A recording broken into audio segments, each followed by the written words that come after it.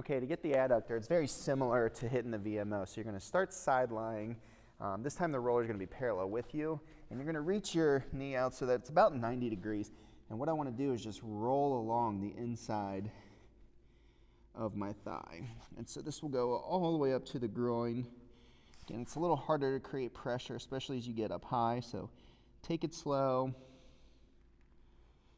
and let it kind of sink in. If you feel any tight spots, don't hesitate to hang on them for just a little bit longer.